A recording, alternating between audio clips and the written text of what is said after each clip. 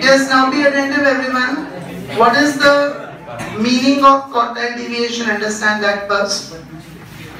On an average, what is the difference of both the quartiles from median is measured by quartile deviation. Means, in a number line, quartiles divide in 4 equal parts. This is Q2, or you can also say it is equal to median. So on an average, what is the difference of first quartile, distance of first quartile from median, and what is the distance of median from first quartile? This distance on an average means, if I do it, then Q3 minus M plus M minus Q1, average distance. Q3 minus M plus M minus Q1, average distance will be divided by 2. So what happens here? Minus M plus M gets cancelled. What will remain is simply Q3 minus Q1 upon Q. This is the formula of quartile deviation. So meaning of quartile deviation is, it measures the average distance of both the quartiles from median. Okay, once again, it measures the average distance of both the quartiles from median. Manchi, repeat.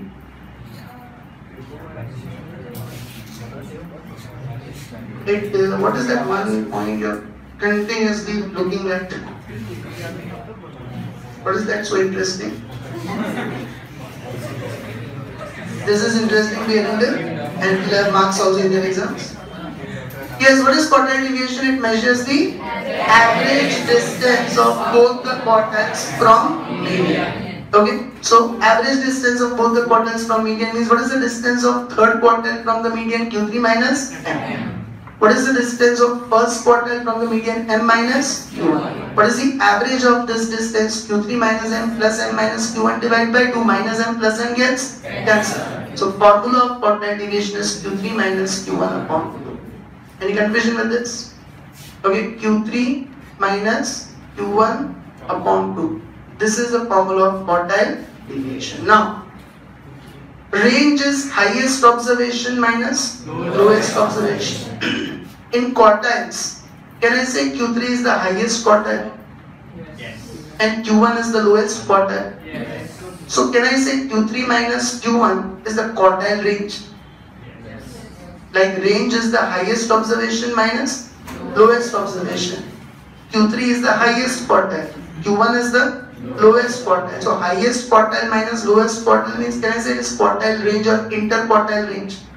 And we divided by 2. So the other name of quartile deviation is semi-interquartile range. Quartile deviation is also known as semi-interquartile range. Q3 minus Q1 is interquartile range. Then you divide it by 2. So it is also called semi-interquartile range. Why I am discussing this? If in your exams they ask you find out semi-interquartile range, don't consider it out of syllabus. Semi-interquartile range means nothing but quartile deviation. And what if they ask you interquartile range only? Q3 minus Q1, then you will not divide it by 2. Did you understand this? And coefficient of quartile deviation is equal to, like, what was coefficient of range? XH minus XL upon XH plus XL. Exactly same way, Q3 minus Q1 upon Q3 plus Q1. But how is it derived? What is the concept of relative measure I made you write yesterday? In relative measure I made you write absolute dispersion divided by central tendency. Now absolute dispersion is QD, which is Q3 minus Q1 upon 2, divided by central tendency. But here we are using which central tendency? 2 central tendencies, Q1 as well as Q3. Because we are using 2 central tendencies, we'll take its average. What is the average of those 2 central tendencies? Q3 plus Q1 divided by 2. 2 gets cancel. So Q3 minus Q1 upon Q3 plus Q1. But actual concept remains same. Any relative measure is equal to absolute measure divided by central tendency. Here absolute measure is quartile deviation Q3 minus Q1 upon 2 divided by central tendency. Since we use two central tendencies, we again take its average Q3 plus Q1 divided by 2. 2 gets cancelled, so formula becomes like coefficient of range Q3 minus Q1 upon Q3 plus Q1. Are the concepts clear to you? So in the summary, write down this quartile deviation.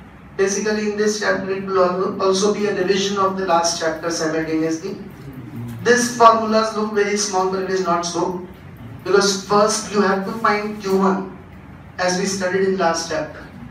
You also have to find Q3 as we studied in last chapter. Then only you can find Qt and coefficient of. So all those things what we studied in last chapter have to be done first.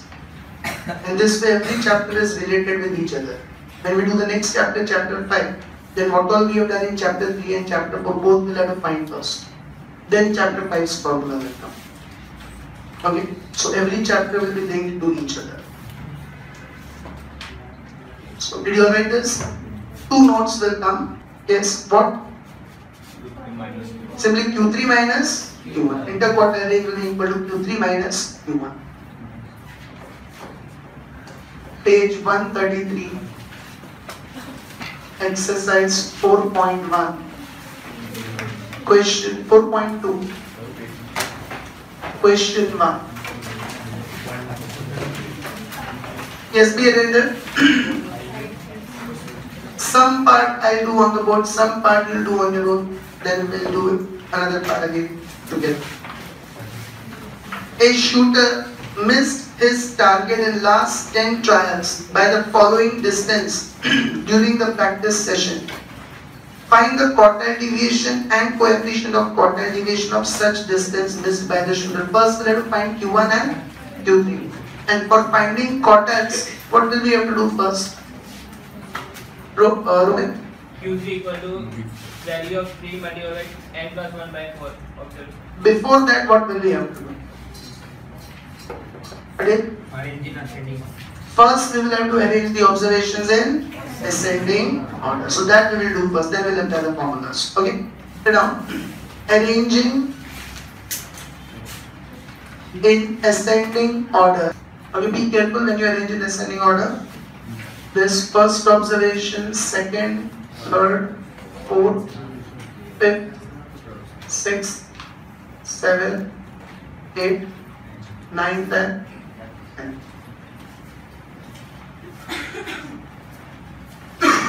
Any doubts up till here? Now, as we used to do in the last chapter, first we will apply the formula of Q1 and Q3. Q1 I am doing on the board and Q3 you will try on your own. So for Q1, Khushbu Patel, what is the formula? Observation. Value of 1 into n plus 1 divided by 4th observation. Observation should not become ops. Okay? So value of 1 into what is n? 10 plus 1 divided by 4th observation. So value of 2.75th observation. See in the calculator how to do it. 10 plus 1, that is 11, divide by 4 and then into 1. So 2.75th observation. Do you get this? Yes. Any confusions? Rima, 2.75, how will we expand further? Correct. Value of second observation plus 0.75 in bracket after second, third observation minus second observation. Do you all recollect this? Out of practice we did for the same in the last chapter. Okay. Now see in the beginning, what is second observation? 18 plus 0.75 bracket. What is third observation? 20 minus second 18. So 18 plus 0.75 into 2, 18 plus 1.5, 19.5. Any doubt in this? Now in the same way, how would you find Q3? Value of 3 into n plus 1 by 4th observation. Find that on your own. All of you find out Q3 on your own first. Value of 3 into n plus 1 by 4. What are you thinking so much? Instead of 1, it will become 3. And there also I told you multiply with 3 afterwards. First solve the bracket. Means first you'll do 10 plus 1 upon 4, then you'll do into 3. When will you do the things on your own? Constantly you are just copying from a notebook every lecture. Not even making any efforts to try on your own how to do it. You have the calculators, where is your calculator? So do that multiplication, that also you will copy. Until and unless you make any efforts, you will not be able to do anything. Whatever speed you observe. I told you observation should not become option for you, it always becomes. Yes, check it up everyone. Q3 will be value of 3 into n plus 1 by 4th observation. Is that 8.25th observation? Yes, sir. 8.25th observation means 8th observation plus 0.25 bracket 9th observation minus 8th observation. Okay, now 8th observation is 35 plus 0.25, 9th is 36 minus 8th is 35. So 35 plus 0.25 into 1. 35 plus 0.25, 35.25. Who will get this correct? Now, we'll apply the formula of QD and coefficient. Q3 and Q1 are open. So, therefore, QD is equal to Q3 minus Q1 upon 2. Okay, quartile deviation is Q3 minus Q1 divided by 2. See, Q3 we obtained 35.25 minus Q1 prior to this we obtained 19.5 divided by 2. 35.25 minus 19.5 is 15.75 divided by 2, 7.875, that is 88. Okay, 7.875, third digit is 5, so you round it off to 88. Any confusion in this? And then coefficient is also asked. So coefficient of QD is equal to Q3 minus Q1 upon Q3 plus Q1, that is 35.25 minus 19.5 upon 35.25 plus 19.5. Okay, Q3 35.25 minus Q1 19.5 upon Q3 plus Q1. So that is 15.75 divided by 54.75. Now it is 15.75 upon 54.75, 0.29 after 29? 287, so 29. Did all of you understand this? So this is how you have to solve the question. Okay.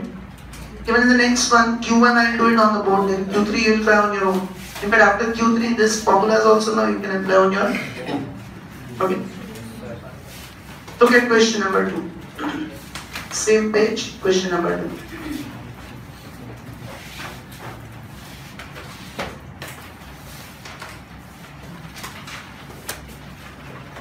Everyone has completed this?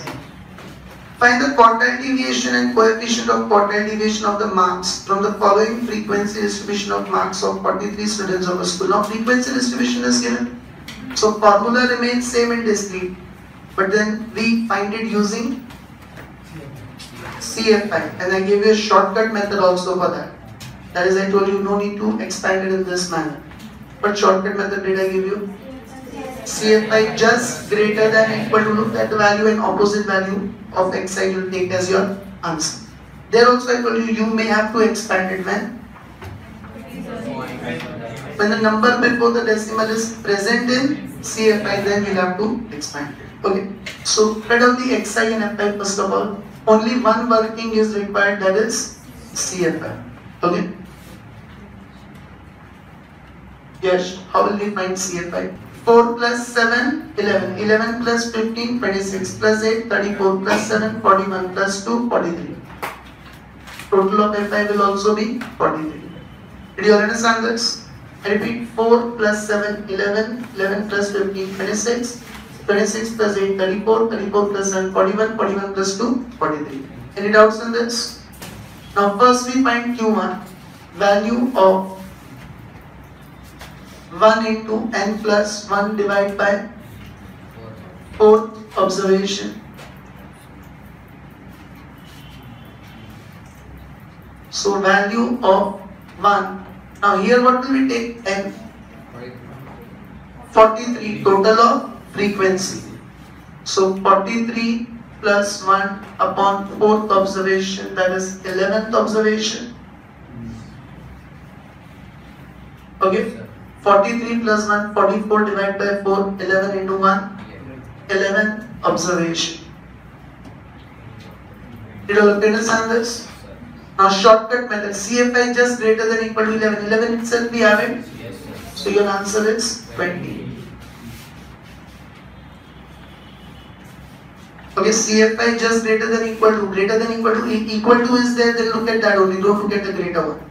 If you don't have equal to, then you look at the one which is just greater than. Here 11 itself we have in CFI, so our answer is 20. Find Q3 on your own. After finding Q3, also find QD and coefficient on your own. Same formulas to be used. Check your answers, I'm showing it on the board now. First of all, Q1 we already obtained as 20. Now for Q3, we'll say 3 into n plus 1 by 4. So 3 into 11, that is 33rd observation. Now CFI just greater than or equal to 33 is 34. So against 34 your Q3 will come 40.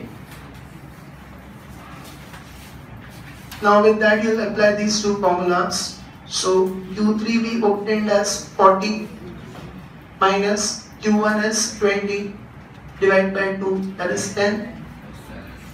And here 40 minus 20 upon 40 plus 20, 0. So all of you are clear with this? Any confusions? Raise your hand who is still solving it. Now same way in third question, continuous frequency distribution. Again Q1 I will show it on the board, Q3 and QD and coefficient you find on your. The distribution of amount paid by 200 customers coming for snacks at a restaurant on a particular day is given below. Now you are given continuous frequency distribution. Amount is given, number of customers are given. Below that find the quartile deviation and coefficient of quartile deviation of amount paid by the customers on that. So write down the classes and frequencies. Okay. Now only one working is again required, that is CFI. So 25 plus 40, 65 plus 81, 45 plus 31, 75 plus 35, 200. Are you all clear with this?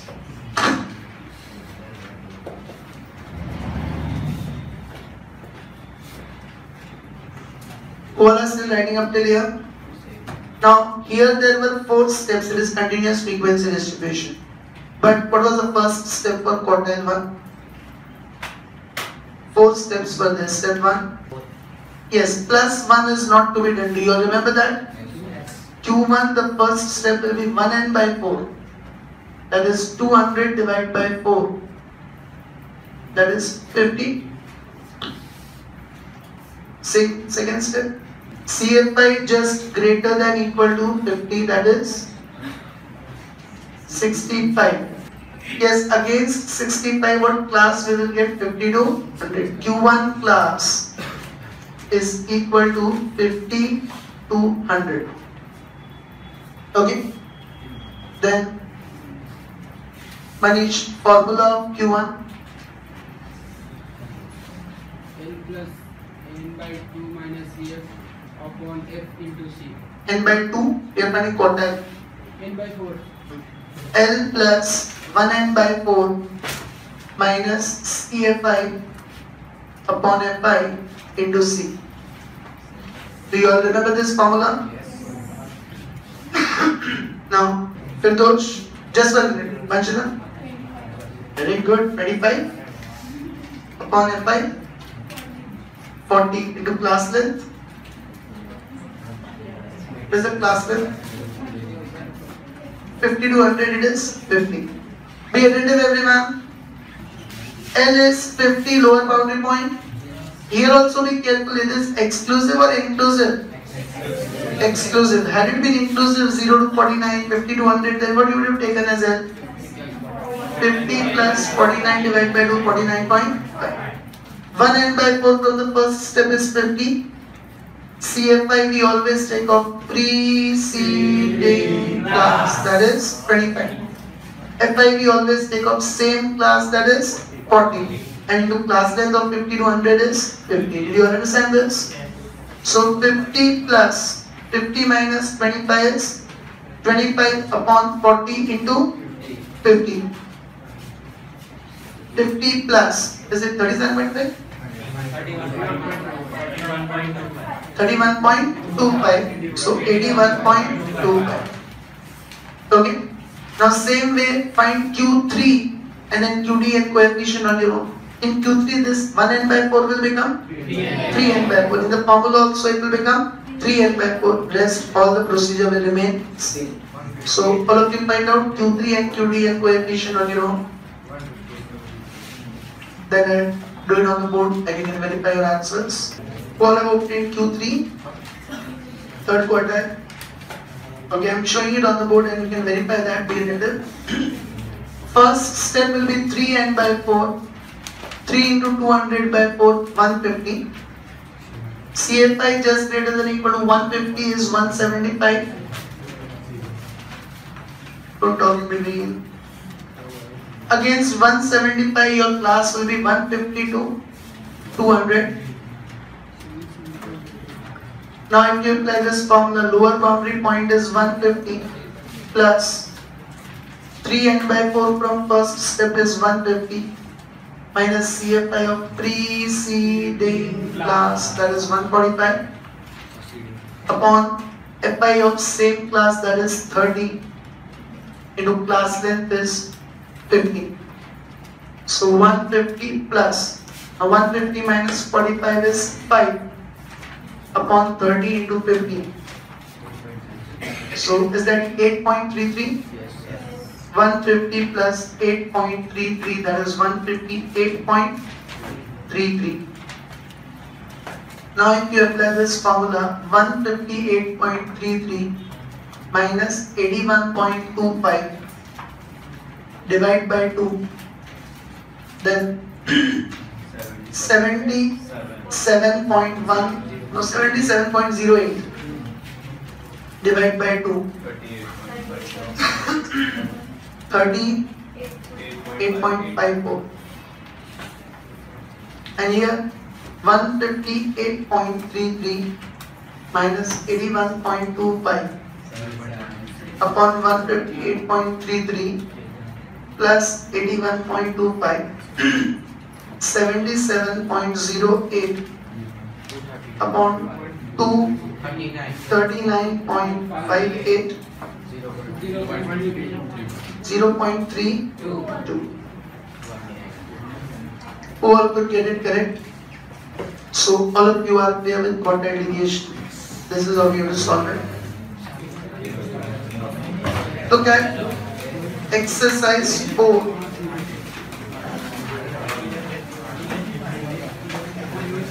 Page 166.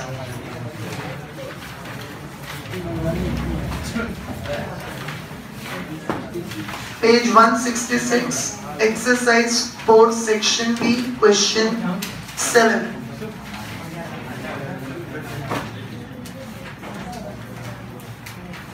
Okay, page 166. Exercise 4, section B, question 7. See what is given to you. The 25th and 75th percentile of a frequency distribution are 72.18 and 103.99 respectively. And on P25 and P75, 25th percentile and 75th percentile, 72.18 and 103.99 respectively. Then they say find the quartile deviation. Raise your hand. How can you find quartile deviation from this? Only two people. It's very, very simple. Firdosh? Exactly. And P75? P25 itself is equal to Q1. P75 itself is equal to Q3. So can we apply the formula of quartile deviation or not? We studied these notes in the last chapter, okay? So write down QD is equal to Q3 minus Q1 divided by 2. 103.99 minus 72.18 divided by 2. So that is 103 minus 72, that is 31.81 divided by 2, 15.91. Okay, 905, that means 91. So all are clear with this question? Such objective question for 1 and 2 marks can also be asked. So quartile deviation is known. All are clear how to find the quartile deviation with this? Okay. Amen. Put off the video.